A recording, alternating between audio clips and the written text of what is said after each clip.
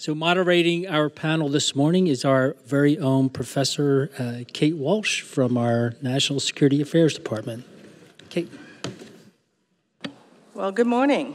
We have a very impressive panel for you here on day 2 of the Current Strategy Forum. I am Professor Kate Walsh, as Mike said. I have taught policy analysis here in our National Security Affairs Department since 2006, and I will do very brief bios for our very distinguished speakers and then get going here. Our first speaker is joining us virtually, Dr. Aaron Friedberg. Dr. Friedberg is Professor of Political and International Affairs at Princeton University, where he co-directs the School of Public and International Affairs Center for International Security Studies. He's the author of several books, co-editor of at least 3 volumes of the National Bureau of Asian Research, or NBAR, their annual Strategic Asia series, and counselor to the NBAR. He is currently serving a 2-year term on the congressionally mandated U.S.-China Economic and Security Review Commission, has been a consultant for the U.S. government, including work for the National Security Council, CIA, and Office of Net Assessment in the Office of the Secretary of Defense. Subsequently serving on both the Defense Policy Board and the Secretary of State's Advisory Committee on Democracy. Dr. Friedberg also served in government as Deputy Assistant for National Security Affairs and Director of Policy Planning in the Office of the Vice President from 2003 to 2005. Now, our MC for the Current Strategy Forum, Mike Sherlock, when he asked me to moderate this panel, he noted that a couple years ago when I did this, I had researched our panel and come up with some interesting information of our panelists on the internet. So now see my panelists are getting nervous. In addition, because the bios are amazing. But what else can we learn about them? Well, it only took a little bit of internet sleuthing to uncover that another interesting tidbit about Dr. Friedberg, aside from being a doctoral advisor to several prominent China hands, is also co-founder, president, and a board member, along with one of our other panelists, of the Alexander Hamilton Society, a nonpartisan, not-for-profit national organization that seeks to identify, educate, and launch young men and women into foreign policy and national security careers, and imbued with the Hamiltonian perspective of strong and principled American leadership in global affairs. Our next speaker, Dr. Sarah Kirchberger, is here with us in person, obviously. She joins us from the University of Kiel, where she is academic director of the Institute for Security Policy. At the university, Dr. Kirchberger also leads its Asia-Pacific Strategy and Security Department. In addition, she serves as vice president of the German Maritime Institute and is a non-resident senior fellow at the Atlantic Council's Statecraft Center for Strategy and Security. She also served as an assistant professor of sinology at the University of Hamburg from 2010 to 16 and worked as a naval analyst in the surface vessel division with shipbuilder TKMS from 2007 to 2010. An interesting tidbit about Dr. Kirchberger, see now she's wondering, she also published just last year with our own China Maritime Studies Institute, the CMSI China Maritime Report number 31 on China's submarine industrial base, state-led innovation with Chinese characteristics, which you can find on our website, and I would highly recommend this report. And finally, Dr. Michael O'Hanlon, so much on the internet about Michael. He's a senior fellow and holder of the Phil Knight Chair in Defense and Strategy at the Brookings Institution in Washington, D.C. He teaches at Columbia University and at Georgetown University and is a member of the Defense Policy Board. Dr. O'Hanlon's latest book is Military History for the Modern Strategist, along with several other books, articles, reports, and more, including a 2022 study entitled Can China Take Taiwan? Why No One Really Knows. This was for the Brookings Institution. And what did I learn about Dr. O'Hanlon on the internet? Well, this is one thing I found. His first job was on a farm, as a farmhand on a dairy farm in upstate New York. Interesting. Where did I find this? On the Washingtonian Magazine's 2024 500 Most Influential People for 2024 in National Security and Defense. So as promised, we have a very impressive panel of experts for today's topic, Maritime Statecraft, Strategic Challenges Before America. With that, I will turn to our first panelist, Dr. Friedberg. Over to you. Thank you very much. Can you all hear me okay? Yeah. Okay. Well, good morning, everyone. Thank you, Professor Walsh. I also want to thank John Maurer for inviting me. Professor Walsh, when you were revealing things that you had learned on the internet, I thought you were going to mention that I was on Dr. O'Hanlon's dissertation committee, but that was a long time ago, so maybe it was even before the invention of the internet. What I'd like to do this morning is to talk about what I think many people will now acknowledge is a new Cold War of sorts that's underway, and in particular, offer some thoughts about what the implications of this new Cold War may be for U.S. Naval strategy. And to put the bottom line up front, first, the United States clearly faces large and growing challenges to its ability to project power, including naval power, into the Western Pacific. This is not news to anyone in this audience. But, and this I think is perhaps less understood or gets less attention, China, for its part, confronts a yawning gap between its increasingly far-flung global interests and its still very limited capacity to project power in order to defend them. And I think from the point of view of American strategy, two critical questions. First, how exactly we're going to meet this challenge closer to China's shores. Obviously, that's receiving a tremendous amount of attention. And secondly, perhaps less examined, the question of whether, and if so, how, to exploit the vulnerability that China has for reasons that I've just indicated. Let me start by saying a few things about similarities and differences between the current situation and the one that prevailed during the Cold War. First, the similarities. These are geopolitical and to a lesser extent ideological, situation in which there is a Eurasian or continental coalition, in this case consisting of China, Russia, Iran, maybe North Korea as a lesser partner, a grouping of authoritarian, anti-democratic, illiberal states that are joined, in this case, not by a common ideology, but by a shared fear and resentment of what they see as a prevailing and oppressive liberal ideology, which in their view threatens the legitimacy and stability and perhaps the survival of their domestic regimes. These are all, to varying degrees and in somewhat different ways, revisionist powers. They all seek to challenge the status quo in their respective neighborhoods. And in each case, the United States is the principal obstacle to their ability to achieve or fulfill their ambitions. In the case of North Korea, the desire to reunify the peninsula under the North's control would require that in some way North Korea expel the United States from the peninsula, break its alliance with South Korea. In the case of Iran, the Iranian leadership clearly wants to establish their country as the dominant power in the Persian Gulf, and beyond that, in the Middle East, and perhaps even further in the Islamic world. They want to destroy the state of Israel. They want to overthrow or dominate the regimes of their Arab neighbors. And in order to do all of those things, they too have to find some way of pushing back the United States. Russia seeks to reverse the verdict of the last Cold War, to reabsorb at least the western portions of the former Soviet Union, most notably Ukraine, to weaken and perhaps even to destroy NATO. And again, in order to do these things, they have to push back the United States. And finally, China is attempting to reclaim what its leaders see as their rightful place as the preponderant power in Eastern Eurasia. Obviously, they are intent on taking and absorbing Taiwan. They seek to weaken and, if possible, in the longer run, to subordinate America's regional allies.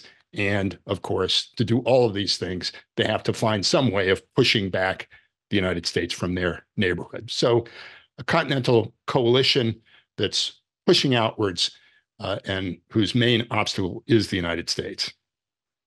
And that authoritarian coalition is being opposed by a coalition of democracies, which is loosely coordinated across the Indo-Pacific and the European theaters. It's led by the United States, which is, in order to weigh in, seeking to project power across the oceans. This is a defensive coalition. It's trying to deter aggression and trying to preserve the status quo. The democracies, as they did during the last Cold War, and as perhaps democracies always do, face difficulties in mobilizing and aggregating their capabilities. But now, as in the last Cold War, the democracies still have an advantage in aggregate resources, although it's a smaller advantage than it once was. Two final similarities. The democracies include among their number experienced naval powers, especially the United States, but also Japan. And now, although their capabilities have diminished a good deal, to a lesser extent, the UK and also France. And the authoritarians, by comparison, are for the most part naval upstarts. This is, of course, especially true for China, which has really become a naval power only in the last 40 years or so. And by comparison, of course, the United States has been a major naval power for most of its history, so over 2 centuries. Finally, the authoritarians today, as was true during the Cold War, face significant geographic obstacles to becoming global naval powers. They have to pass through natural barriers in order to reach open ocean. So what are some of the differences? First, in the long run, I would say, by contrast to the first Cold War, Asia is going to be the primary theater of the new Cold War, geopolitical and potentially military theater, as compared to Europe, which is still important, but as compared today, as compared to the 1950s, for example, Asia is the major locus for generating wealth and power, and Europe's role has diminished. Second, the maritime dimension of this new and emerging rivalry is going to be critical, both in peacetime competition and in war. And in the event of war, naval and also aerospace forces will play the primary role in determining the outcome of any conflict. And this I would compare it to the situation prevailing during the last Cold War, in which naval forces were largely in supporting roles, supporting ground forces. And this is, of course, particularly true the Central Front in Europe. China, like the Soviet Union, is an historic land power that is trying to become a naval power. But for the Soviet Union, that effort to make this transition from being a continental power to being a real global naval power came quite late in its trajectory. And in fact, really began at a point which, in retrospect, it is clear marked the inflection and a beginning of a reduction in the Soviet Union's relative power. So in the 1970s and 1980s, Soviets are trying to become a major naval power just as their relative power is beginning to wane. And for China, by contrast, the pursuit of naval power has coincided with its very rapid rise. In fact, its rise has preceded, its economic rise has preceded its efforts to become a naval power. For the Soviet Union, we can see in retrospect that naval power was optional. And in fact, the resources that the Soviets invested in trying to become a naval power were basically wasted. They did no good and certainly didn't influence the outcome of the Cold War. For China, by contrast, becoming a naval power is, I would argue, an absolute necessity. Its economic growth is dependent on continued access to the sea, both for imports and for exports. So as China has grown very rapidly, its dependence on the sea has grown as well.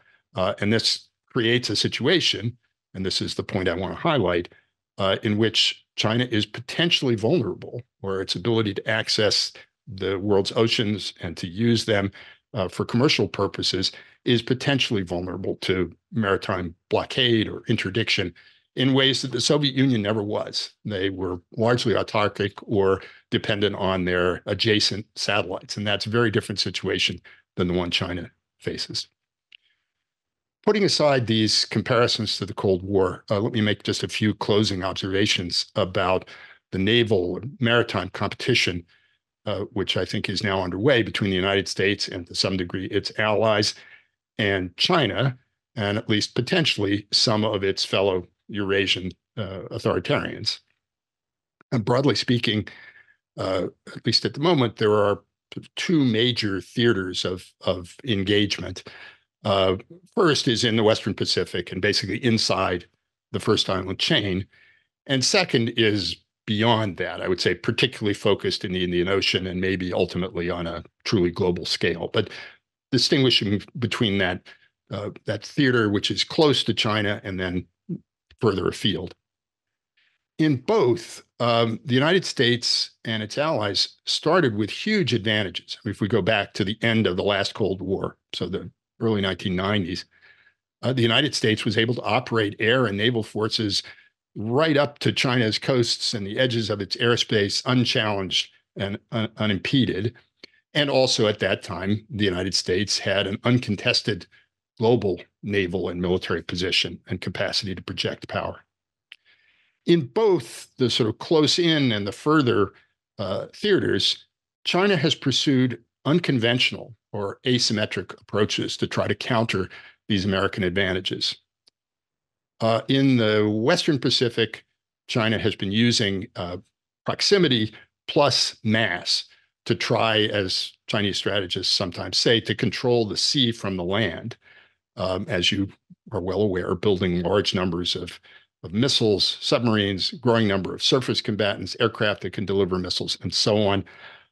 And the accumulation of those capabilities, certainly since the turn of the century, although it really starts to get going in the 1990s, has by now created an enormous challenge to the United States, and its allies, to which I referred earlier, making it much more difficult for the U.S. to contemplate projecting power into the region in ways that it might once have done very easily. On the global scale, the question for Chinese strategists is how to mitigate the vulnerabilities that I referred to a moment ago, how to narrow the gap between its already enormous and growing and far-flung interests on a global scale and its still very limited capacity to project air and naval power in order to defend those interests and to defend the lines of communication that would lead from them back to the Chinese mainland. What are the alternatives that they face? One, and it may have been an option or appeared to be an option in at least the opening decades of this, what we see now as a new Cold War, was basically to accept this vulnerability, to acknowledge that there was not very much they could do about it. They had to live with it. And the best way of dealing with it was to try to soothe the United States and get along with the United States and develop economic interdependence with the U.S. and its allies that would discourage them from ever trying to exploit this vulnerability. I think from the point of view of American naval strategists, perhaps, and maybe this is less true than it was a couple of decades ago, but it seems to me the expectation was that China would eventually have to do what we did or what we've done, given its strategic situation. In other words, to build a blue water navy, long-range air capabilities as well, acquire bases in order to stage those forces and operate them on a global scale. I would say we haven't really seen very much evidence of that yet. There are some indications that China is beginning to do some of these things, but it's still a very long way off from having anything resembling the kind of global power projection capability that the United States has. The Chinese strategists seem to be thinking differently about this problem, and I would submit that they do regard it as a serious vulnerability. They may not talk about it as openly as such, but they have to be worried about it and they have to be thinking about it. And I think we can see some of the things they've been trying to do to deal with it, but they're not the kind of conventional military measures that we might think of. One has been to build overland routes, rail, road, pipelines, and so on, to try to be able to import and export at least some portion of what China would need to keep its economy going in the event of conflict. But these are very high cost, very expensive to build, and I would say of limited utility, in part because they're just limited in the volumes of material that they can carry. But nevertheless, that's the land portion of China's Belt and Road Initiative, and they've been investing enormous resources in it. The second thing they've done, and this is perhaps even more impressive, is to build this massive maritime commercial fleet. World's largest now and largest capacity to build maritime commercial vessels. And in addition, China has been building or acquiring ports at various points around the world and the infrastructure that leads in and out of those ports. These measures may be sufficient to sustain and perhaps to defend China's maritime commerce in a range of, I would say, lesser contingencies. So local unrest, if there's a civil war or revolution or conflict in a country where China has major investments, or attacks on Chinese personnel, maybe eventually building out this infrastructure and beginning to build more of the longer range combatants and aircraft and refueling and so on that we see China beginning to do.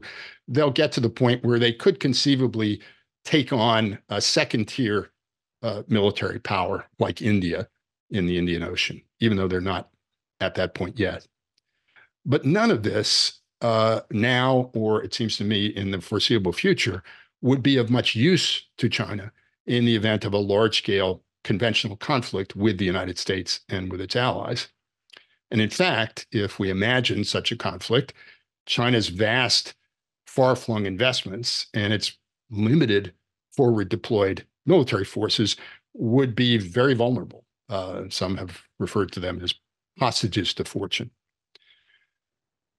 So that leads to a final question, which I'll end, and that is, might China's distant positions, even as they exist now or as they may be built up over the next, say, 5 to 10 years, give it potential offensive options in the event of a war which presumably would begin in the Western Pacific, perhaps around Taiwan? Could it use its control of infrastructure, for example, to interfere with or to disrupt Western and allied logistics, which might be used to flow forces, equipment, and material to a conflict that was underway in the Western Pacific? Could China use positions adjacent to choke points where they've concentrated a good deal of their investment, potentially to launch attacks of some kind, to close or to disrupt transit through some of those choke points? And we've seen some indications of the possibilities of doing that with regard to the Suez Canal. We haven't heard much talk of it lately, but the Panama Canal could also be vulnerable in various ways. Might China, and maybe some of its friends, I'm thinking here particularly of Russia, they seem to have an interest in this, be able to disrupt U.S. and allied command, control, or communications by cutting undersea cables? And might they encourage their friends in various parts of the world, particularly in the Middle East, around the Persian Gulf, to use anti-ship weapons to attack U.S. and allied forces passing by their coasts and commerce, as the Houthis have been trying to do, at least over the last several months? And the purpose of all of this, it seemed to me, would be to slow flows of forces and equipment, and or to deflect those flows from the Western Pacific, buying time for China to achieve a fait accompli in a war that began there and where their principal objectives might be concentrated. So with that, let me stop. Thank you.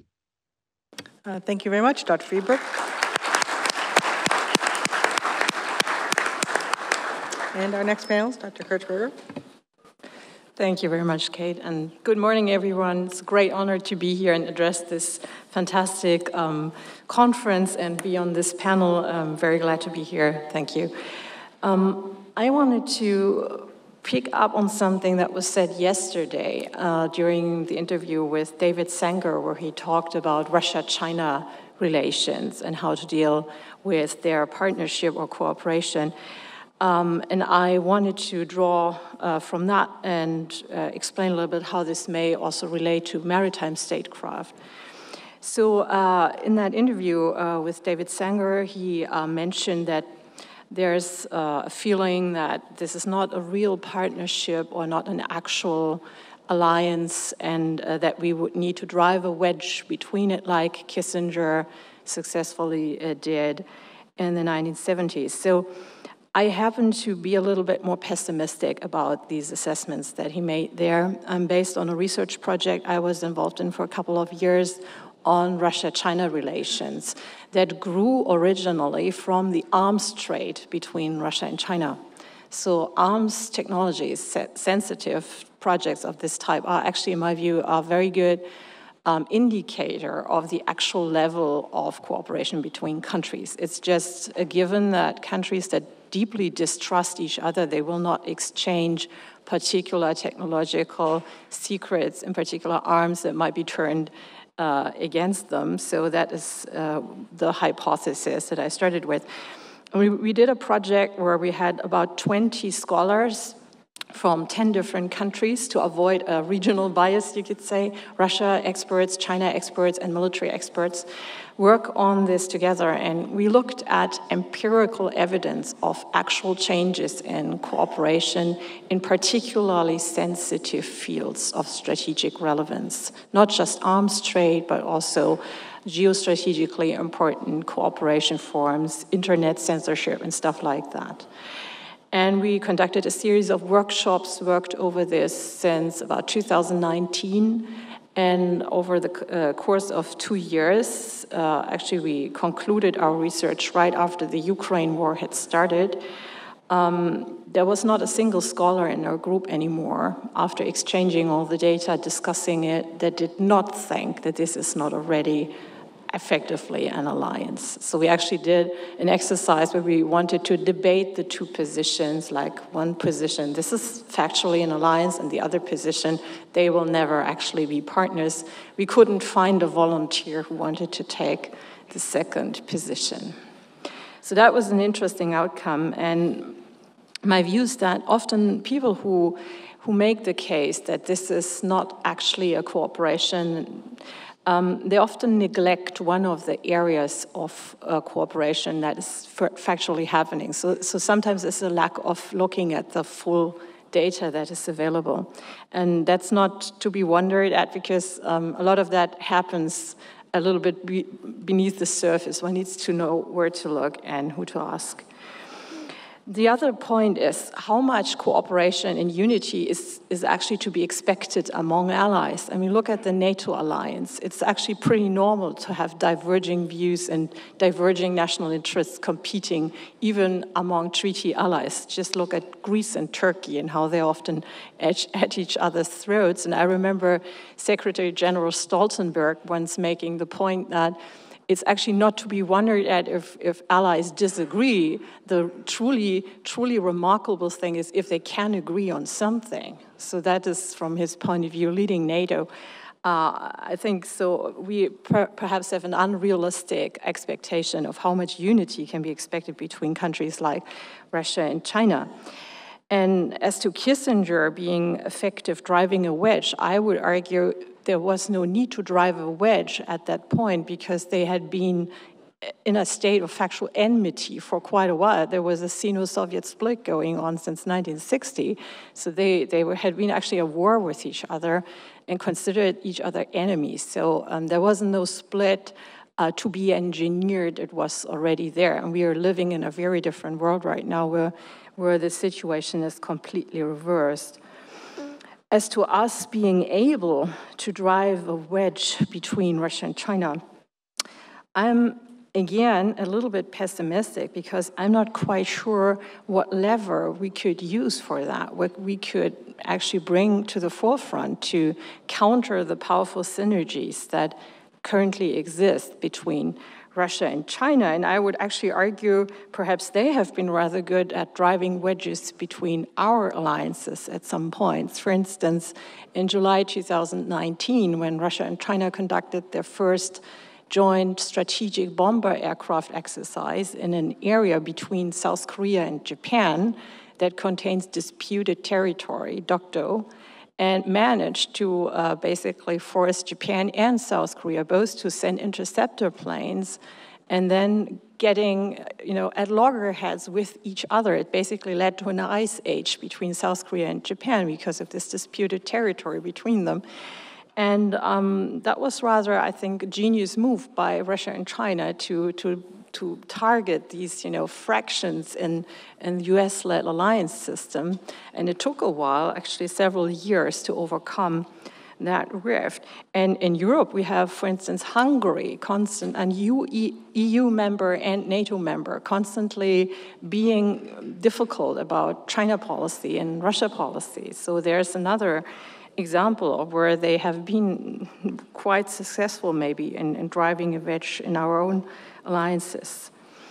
So this is something to be kept in mind, and maybe rather than thinking of the wedges we could drive, maybe we should think about how to fortify our own alliance. And it shouldn't be noted that how to deal with China and how to deal with Russia is one of the key things that currently divides the transatlantic alliance, with people arguing like this is the more important threat to focus on, or this is not as important. And I would argue we need to face this as a joint problem. It is one problem set, and these two theaters, Asia-Pacific and Europe, are interlinked, and what happens in one affects the other, so it's not two different problem sets. So right now they have powerful synergies, and their economies are pretty complementary in terms of structural complementarity. So one has what the other needs. Raw materials and arms technologies is what Russia can offer. Huge market, financial power is what China can offer. China is enabling the war in Ukraine by offering its market power to Russia at a time when it's under sanctions.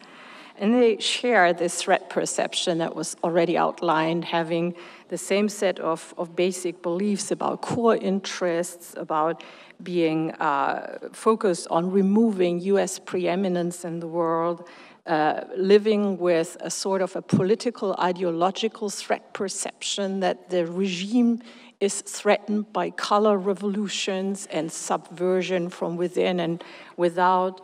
Also feeling geostrategically vulnerable, in particular China when it comes to its nuclear deterrent, its sea-based nuclear deterrent.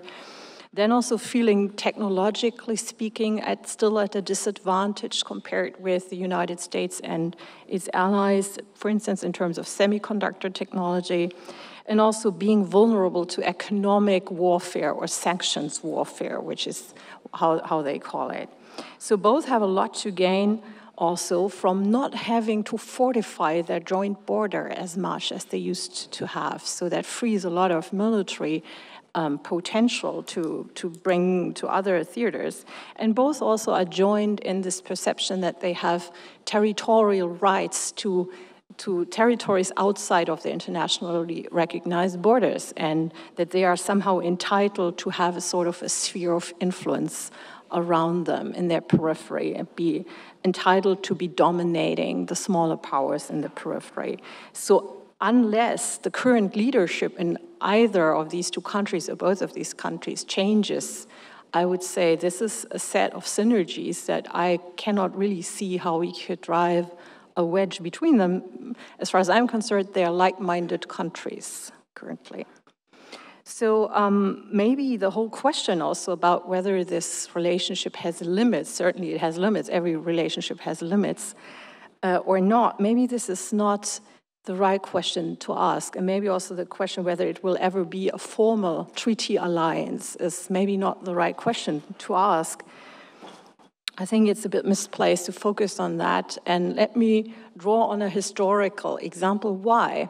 The Hitler-Stalin Pact, that you probably all know a lot about, is an example where two powers cooperated only very briefly, only for a very short few years before one turned on the other, Germany on the Soviet Union. But during those short few years, they started World War II together, invading Poland, Soviet Union invading Finland, and so on. And in that sense, the durability and stability of such an alliance is not really what worries me the most. What worries me the most is what can they do together, even if it lasts only a very short time. So if we go back to the question of the wedge, what could drive a wedge between them today? What drove a wedge between Germany and the Soviet Union during World War II was, among others, the fact that the Soviet Union failed miserably trying to conquer Finland. That showed that the Soviet military was far less capable than everyone had had thought. And this was probably one of the reasons why Hitler decided to turn on the Soviet Union. We could extrapolate from that. If Russia fails to decisively conquer Ukraine, maybe that could have also the effect of making Russia much less of an attractive and also feared partner of China. So we might be thinking of bolstering Ukraine more in order to make sure that Russia is not successful on that front. China was probably very surprised at how resilient Ukraine has been through these past couple of years, and has probably not been very happy about the course of the war, including the excessive brutality of Russia that makes China look bad by association. And also the performance of the Russian technology on the battlefield was probably something of a surprise to China, and not necessarily a welcome surprise. And I think the Prigozhin rebellion in June last year, when a faction within the Russian military turned against the leadership, that was probably the nadir where China saw how risky a military adventure of this type can be if it basically your own military starts fighting itself. So that would have been, in Chinese terms, I think the nightmare scenario. And one would have hoped that this whole rebellion would have lasted a little bit longer. I think it could have offered a powerful deterrent against military adventurism to China. The Chinese Navy and naval shipbuilding industry is looking at the performance of the Russian Navy right now in the Black Sea. Well, what I've heard and seen is a lot of contempt coming from Chinese circles on the lack of quality of the ships, the lack of the warfighting skills.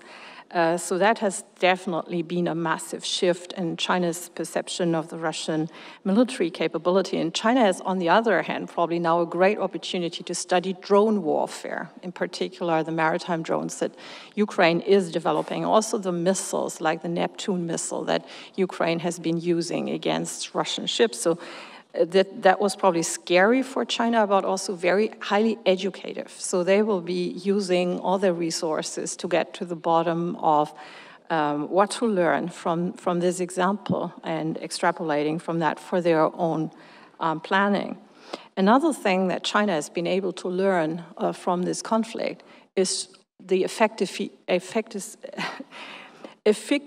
of nuclear blackmail. So Russia has been using its nuclear arsenal effectively to insulate itself from outside interventions in this conflict. And this is one of the things that worries me very much, because China, of course, could resort to similar tactics, using nuclear threats to basically deter outside intervention in any of its territorial conflicts. So this is another thing where we need to think right now, what kind of an example are we giving, what kind of a picture are we providing to China in terms of how we react to these types of threats. Being overly worried about Russia starting a nuclear war could encourage China to resort to the same tactics. China is still very much inferior to Russia in terms of its nuclear arsenal, not just numerically, but also when it comes to sea-based deterrent, where China is just geographically disadvantaged, not having a long Arctic coastline like Russia, where to establish a bastion. But Arctic basing and Russian ports would be something that could be highly attractive to China if it could convince Russia to allow that, because the striking range from the Arctic high north is just so much shorter to reach the Western Alliance as a whole.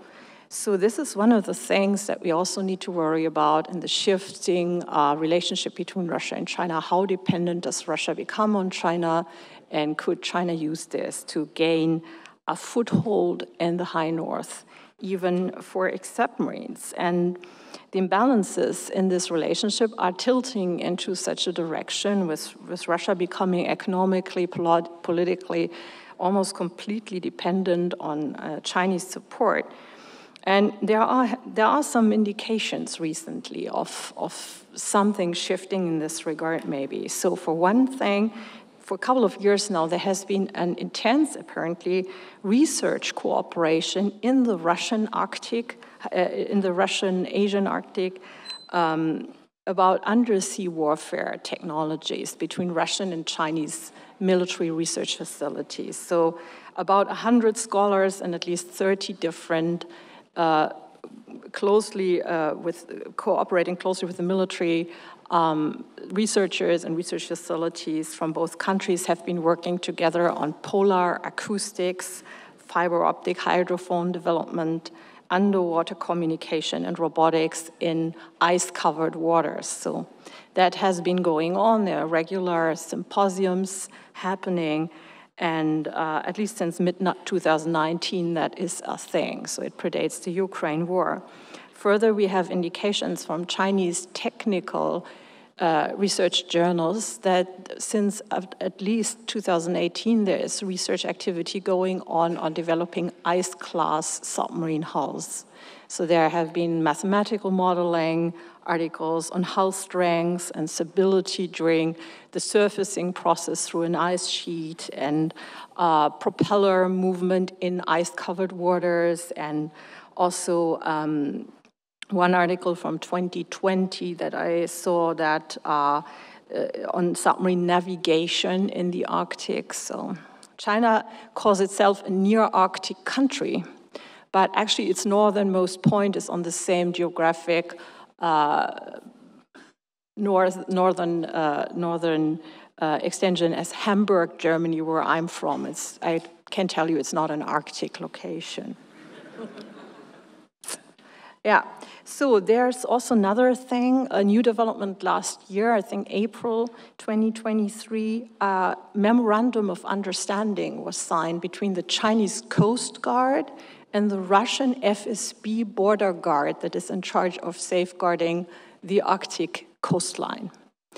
And the memorandum says that they want to cooperate in law enforcement at sea, near Murmansk, near the Kola Peninsula, the Russian submarine bastions. My question would be, what kind of law enforcement exactly is China going to do there? Are they going to combat human trafficking or smuggling or, piracy near Murmansk? It's a bit weird. And finally, just last year, on Putin's birthday, by the way, we had a minor incident in the Baltic Sea.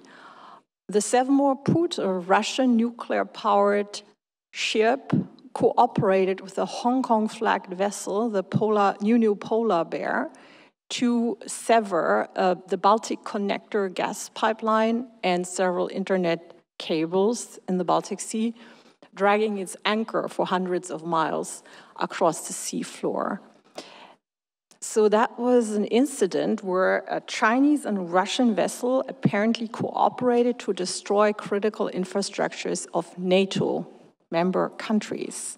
It was a little bit drowned out by the Gaza war basically starting on the same day, so the Hamas attack on Israel. So it wasn't in the news as much as it would have been. But as far as I've heard from the investigating sides in Finland, for instance, China is not fully cooperating with this investigation, and this points to China being somehow complicit in the whole thing, if after the fact or during. So this is a new development, again, weird, because what does China have to gain from it by presenting itself as a threat, a security threat directly to Europe? That would be a departure from previous Chinese strategy towards Europe, presenting itself as a business partner, not a military threat. But anyway, it's what we're faced with, and I would strongly warn against ignoring the empirical evidence of cooperation because of some belief, like a belief that this is not a partnership or something like that. Belief is very good in religious context, but it's not very useful when it comes to dealing with what we're faced with. Well, last, what could Russia maybe gain from closer cooperation with China? The decimated Russian military could rearm itself much more quickly and cost efficiently if it tapped into China's superior industrial base. For instance, the Navy could get ships much quicker at much better prices if it had them built by China, in China. And there's an indication for that maybe being on the plate, because the Russian Navy commander at the time, he was still a Yevmenov when he was the Navy commander last year. He visited the Shanghai shipyard and looked at some of the news building projects there. So that might be an indication of such an interest. So to conclude, I'm afraid we have to confront the unsavory reality that this is de facto something like an alliance, a collusion, and that we are headed indeed to a new type of Cold War. I think we need to watch our own reactions to nuclear blackmail coming from Russia, because of the danger that we will be giving an incentive to China to copy that approach. We must definitely try and guard our remaining technological advantage a little better and try and make it harder for both Russia and China to rearm themselves even faster or arm themselves even faster. From a US standpoint, you might want to reflect, what is the value of your alliances? I hear often a little bit of a doubt about the value. I would think the frontline states that are direct neighbors of your two big problem countries, they know actually best how they function. That would be maybe Japan in terms of looking at China, and there would be Finland and the Baltics and Poland when it comes to Russia. So having them as allies is probably worthwhile as such, because they are helpful in understanding the nature of the problem. And the point that Paul Kennedy mentioned yesterday, where he said that we should not neglect to look at the vulnerabilities and weaknesses of our opponents a little bit more and not make them out to be these, giants that cannot be confronted in any way. I think that's a very good point. They do have a lot of vulnerabilities, a lot of dependencies, a lot of fears. A lot of what they do is actually driven by this sense of inferiority and vulnerability. And we would do well to look into this a little bit more systematically and think about how to use these things that we might find out. Thank you. Thank you very much.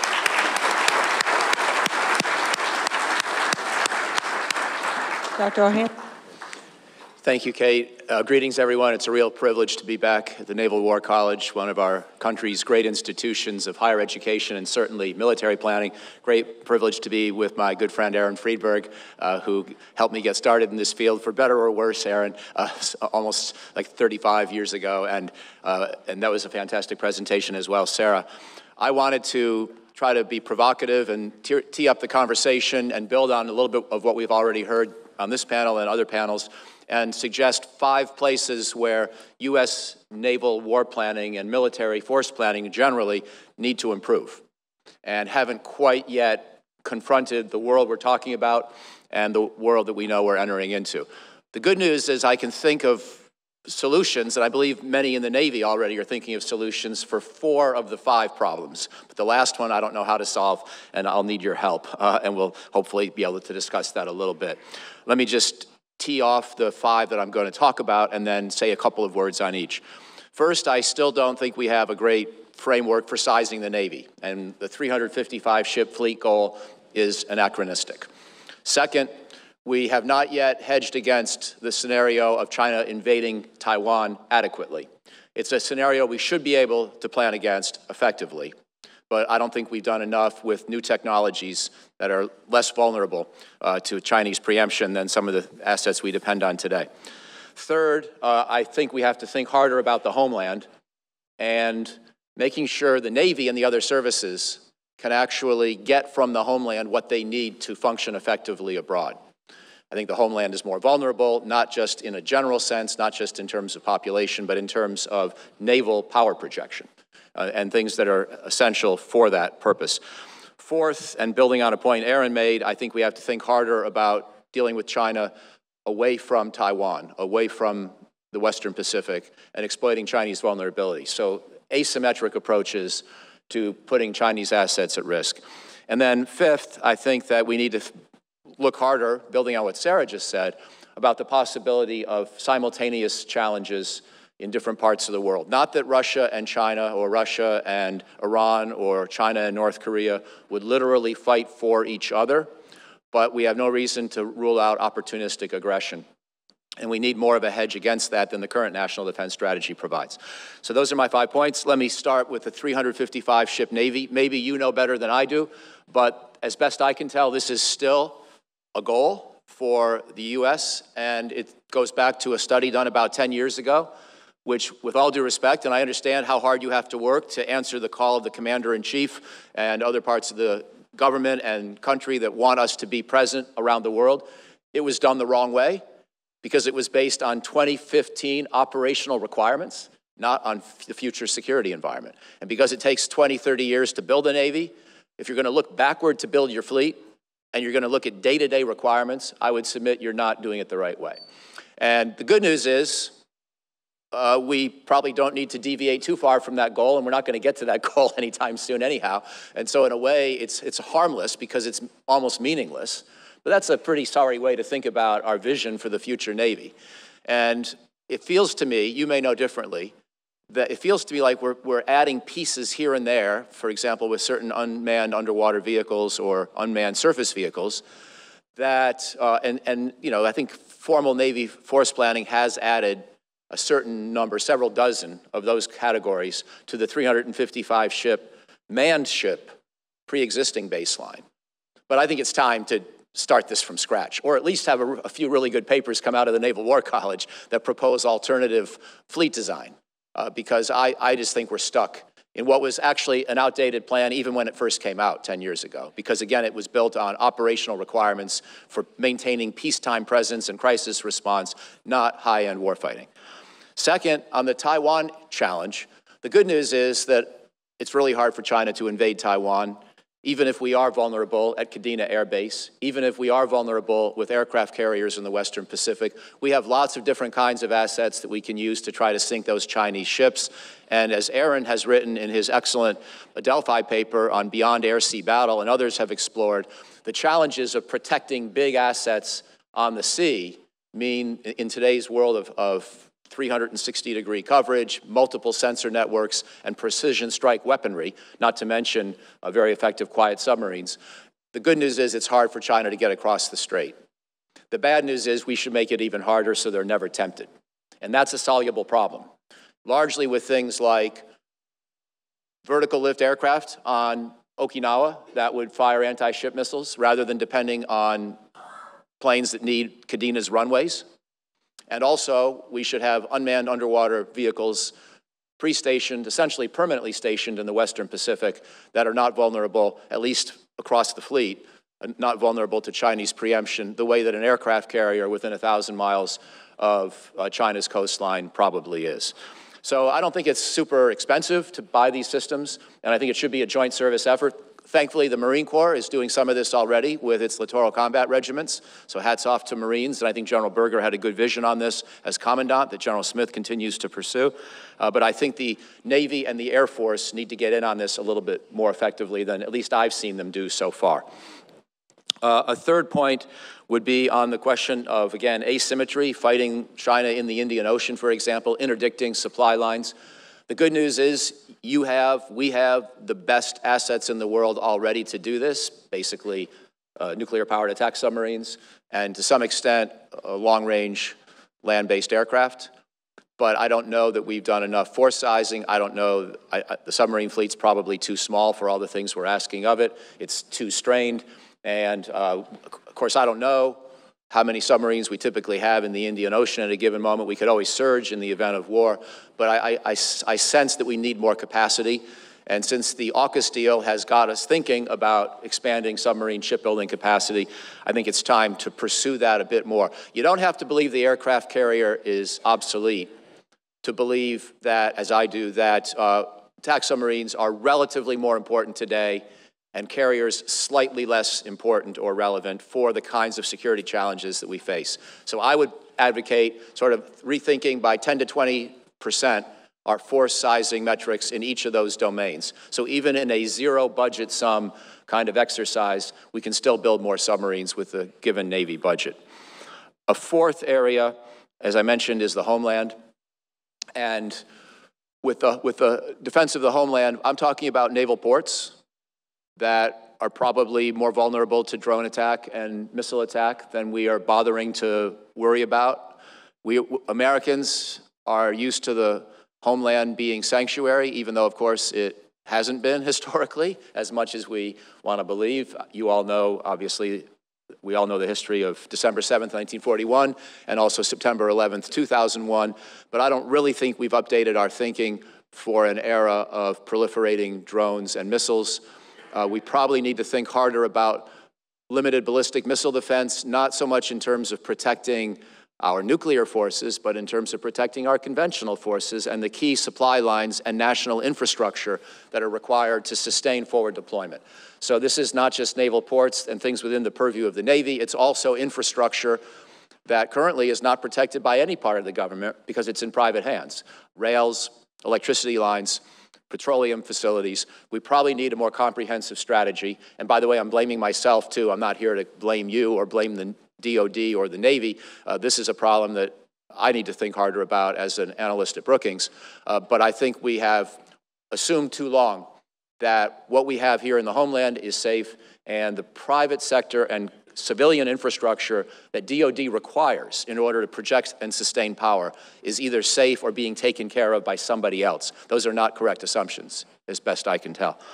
And then I mentioned the idea of simultaneity, of more than one crisis at a time. If you read the Secretary Mattis National Defense Strategy of 2018, and then essentially the repeat of that in the Biden Austin strategy of 2022, it's remarkable how much they agree for two presidents who don't agree that much on anything. But those strategies both say we need to be able to fight and defeat either Russia or China, but not the other, while maintaining deterrence of North Korea and Iran, maintaining momentum in the war on terror, because the Mattis strategy came out in 2018 when we hadn't yet defeated ISIS, and then finally maintaining some kind of protection of the homeland, the problem that most countries begin with, but we almost add as an afterthought. And what I would suggest to you is we need not multiple all-out war capability, because we don't have the money for that, and if we try to build a force structure to do that, we would need conscription, and we would need a $1.5 to $2 trillion a year military budget. And that would also interfere with our efforts to modernize and focus on quality and survivability rather than size. However, I do think we need specific assets for specific theaters that can remain in place or quickly deploy on a limited basis, essentially to do a hold kind of operation in conjunction with local allies while we go out and try to fight and win the big war, and also build up more force structure as we're fighting. And so, for example, in the Middle East, we need some degree of air and missile defense and sensor networks to help support them, even if we're fighting China over Taiwan. Because otherwise, what Iran just tried to do to Israel could happen, for example. And in Europe, we need some ability to keep at least a brigade of army forces and several squadrons of land-based fighter aircraft in Eastern Europe to work with NATO to make sure Russia doesn't feel tempted to try to slice off a piece of Latvia if and when we're fighting Taiwan. So these are, I think, limited force packages, but I think we need a bigger debate about what to do in the event of simultaneity. The final problem, and I'll finish on this, and the one that I don't know how to solve because I think it's daunting. Kate mentioned the paper I worked on 2 years ago where I tried to use some simple military modeling methods of a type that Aaron begrudgingly let me put into my dissertation. Actually, I don't think he was begrudging at all, but he and I both know the limitations of simple modeling. And I'm not going to claim that I figured out how a Taiwan blockade scenario would actually play out. But what I tried to do is something that I believe you can use simple military modeling techniques to try to achieve, which is to create a plausible lower bound and a plausible upper bound, a plausible optimistic case and a plausible pessimistic case for how a given scenario might play out. One mistake we still make in force planning and in combat simulation in the United States, whether it's inside the DoD world or outside, is to think that we can do a single point prediction of how a war will end. That's silly. War is way too complicated to believe that we can be that precise. So the right way to model, I am firmly persuaded, is always to try to do a plausible optimistic and a plausible pessimistic case. And then you can debate which sets of assumptions are more credible, are more likely to play out, and then you can have a good debate about which scenario is more plausible than the other. But it's a cardinal sin of defense planning to think you can predict an outcome. Secretary Rumsfeld did it in Iraq, before Iraq. We did it in Vietnam. We do it too much still. It's sort of in our DNA, and we think when we start doing math, we have to come up with a single answer like it's our 8th grade arithmetic homework, but it's not. We should know better. And with war, I think that if you ever believe you can see how it's going to play out and how it's going to end, of course, you are ignoring Clausewitz and everybody else who's ever written on the subject. So what I try to do in this paper, and I'm happy to talk about some of the details if you like, but I try to make assumptions about the likelihood a Chinese submarine could penetrate a given anti-submarine warfare barrier, the likelihood of a Chinese missile being intercepted by an American missile defense system, and I tried to vary these kinds of things, the lethality of Chinese anti-ship missiles and torpedoes, and I tried to imagine a blockade scenario where China deployed most of its submarine fleet to try to sink some ships coming in and out of Taiwan in an effort to strangle the island economically. And then we, working with Taiwan and perhaps Japan, and perhaps 1 or 2 other countries, try to break the blockade by establishing a safe shipping corridor. It's an extremely daunting proposition, as I'm sure many of you understand better than I.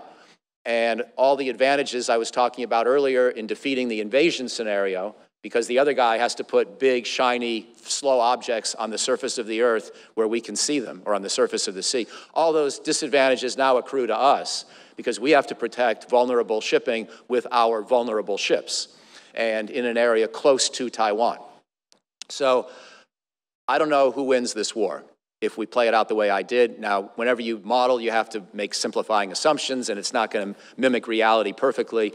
But basically what I tried to do was ask, can we sink the Chinese submarine fleet before they can sink our escort fleet? And I sort of simplified it into that kind of analysis. There are obviously a million permutations you could run as to whether China might try to destroy port infrastructure on Taiwan, how successful they'd be with that. Obviously, whether we want to go destroy the ports that the Chinese submarines use, or just wait sort of in ambush outside of those ports to try to prevent escalation by direct attack against the Chinese homeland. There are a million variants off of this scenario, but the one that I looked at suggested to me that with a very plausible set of assumptions, China could win. And with another equally plausible set of assumptions, but more favorable to us, we might win, sinking the Chinese submarine fleet before it can annihilate our convoy escort capability. And so I don't know how to solve this problem because it's too complicated and too daunting, and I don't think even a 400-ship U.S. Navy would be big enough to guarantee a win. So I think I'll finish on this point. I don't know how to solve this problem in military planning terms. I think the essence of the solution is what Secretary Austin calls integrated deterrence, where you imagine a much broader kind of response, including essentially economic warfare. Not just the kind of things Elizabeth Economy was talking about for a peacetime strategy, but a dramatic escalation in terms of wartime strategy, and make sure China knows that we're planning this way and that we're resilient against its economic warfare countermeasures. Because the blockade problem is much more daunting, I think, to solve analytically or pragmatically. And by the way, I think it's the one China will use if they ever decide to use force. The invasion scenario is all or nothing, cosmic roll of the dice, and we should be able to prevent it. The blockade scenario, combined with maybe gray area warfare, inching up to actual lethal use of military force, but only in limited amounts. It's a much more plausible scenario. China can dial it up, dial it down. They don't have to kill a lot of Taiwanese or anybody else to start the strategy working. And it fits, too, with China and its history of using force as much to change psychology and create a coercive environment as to achieve a direct battlefield outcome. So I'll finish there and look forward to the conversation. Thank you. Thank you very much, and let me say the report that Dr. O'Hanlon's talking about is available for free.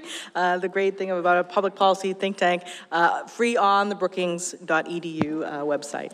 So with that, I think we're out of time here, so please join me in thanking our panelists.